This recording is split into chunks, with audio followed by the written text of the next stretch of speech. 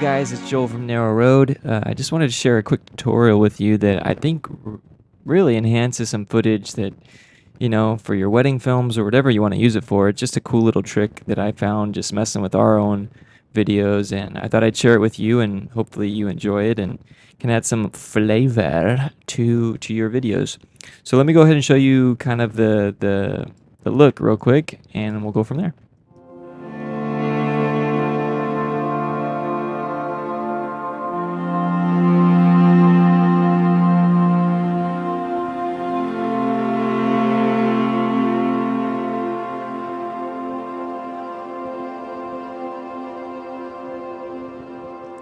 Alright, so that's the look. It kind of has this dream refraction, like you're shooting through glass type of feel, and I think it's a really cool look. I kind of love the dream vibe, and I think this look with like some voiceovers, sounds really good and looks really good. I mean, you could just kind of picture something like, Jonathan, I have always loved you.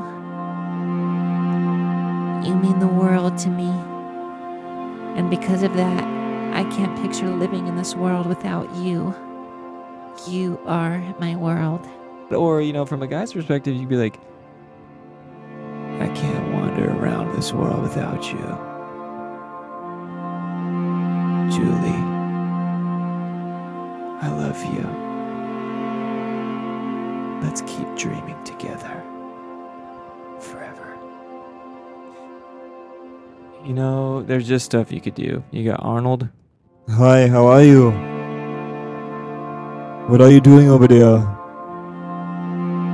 Why don't you come over here? I'm here. Okay, you guys get the idea. So that's the look. We've seen the look. Now, let me go ahead and just get into how to make it happen, okay? So you're going to start off with your footage. Make sure you got your clips kind of have like, they're cut to where you want it, and you have your color correction on it that you want, your LUTs, your looks, whatever you want to use to make your footage look pretty. Start off with that. Get your clip looking nice, getting it cut where you want, and then we're going to do a simple hold down the Option key, make a duplicate. So we're going to make a duplicate, okay? So we have this duplicate, and wow, look, it's already looking amazing. Just kidding. Nothing happened. So get your clip, go to the masks in your effects browser over here on the right, if you're in Final Cut, and just do a little shape mask. Something simple. Now this is the important part though, because wherever you put your mask, you're gonna put the focus of the clip.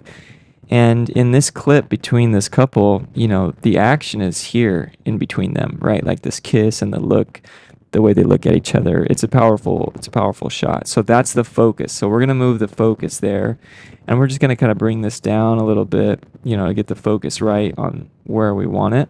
So that's the mask. Now over here we have our mask. We're gonna invert it, and then we're gonna add another color correction, and this is gonna start messing with everything outside of the box.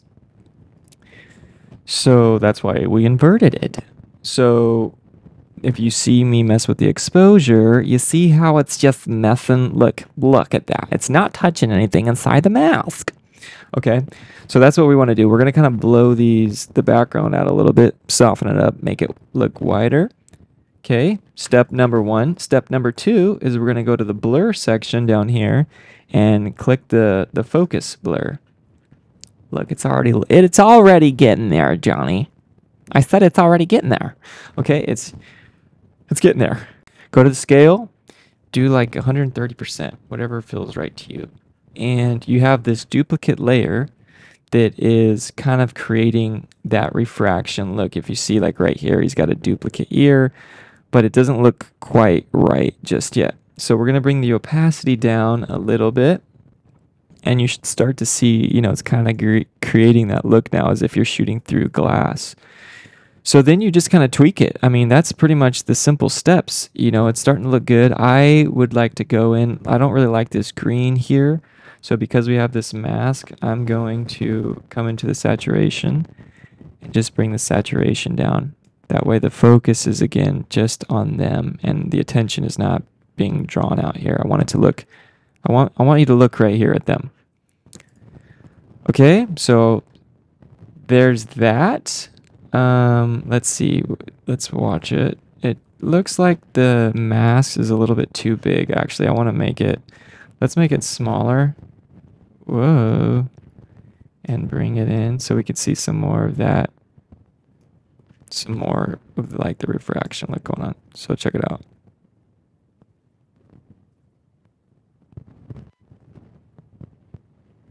Cool, right? Super simple. So that's kind of the step. So here's the one I created earlier. I blew it out a little bit more.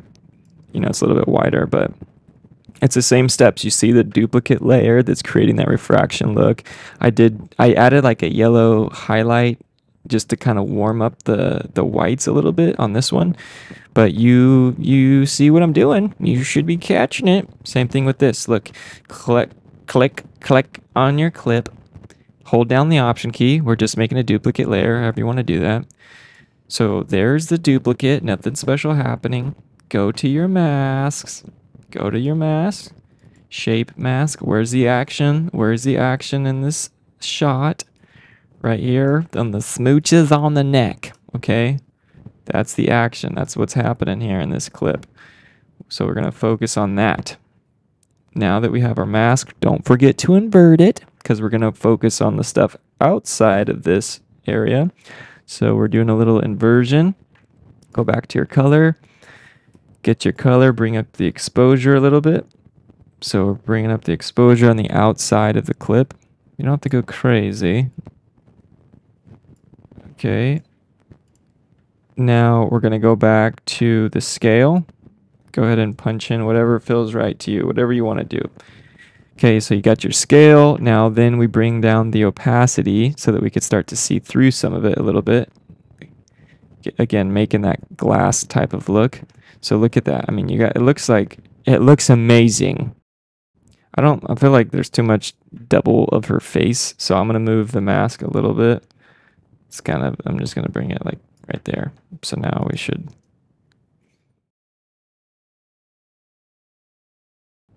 See, super simple. It's a really super simple technique. There's only a couple things I'm doing, but it just makes it look like a dream.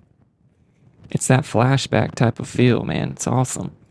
Okay, same thing with this one. You know, it's like this shot by itself, it's okay. I mean, all these shots by themselves are pretty, you know, like they're still pretty shots, right? Like if that's all you had to work with, it's fine. It's fine. But we're going to just create that dream type of look.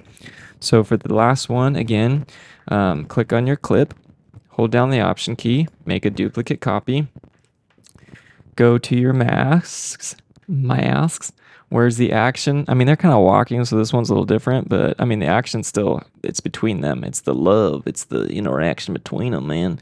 So I'm just going to kind of do a little focus on them right there. Bring out this feathering. Don't forget to invert that puppy. Invert it. Go down to your color. Let's bring up the exposure on the outside a little bit. Okay. Now we're going to bring the scale up to about 130, whatever feels right to you. And then bring the opacity down a little bit. Now let's see. This one could use a little more. Let me see this mask. Yeah. Let's make it more dreamy. Okay. Boom. That's pretty much it. I mean, you guys see what I'm doing, right? Like there's nothing crazy, but it creates that cool type of look. So again, I mean, here's the regular clips, you know, still pretty, still usable, pretty cute moments, little walking on the beach. This already kind of looks dreamy a little bit, right? But when you just add a little bit more, oh man, just adds that wow. Okay, one more time.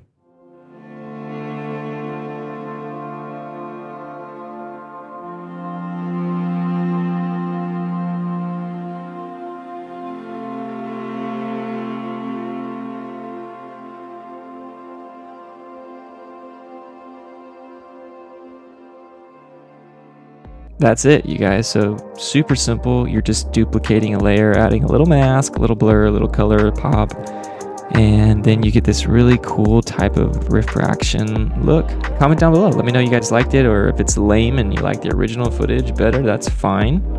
That's fine. To each his own.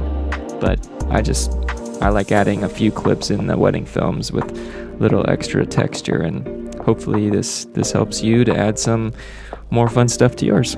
So thanks so much for watching, you guys.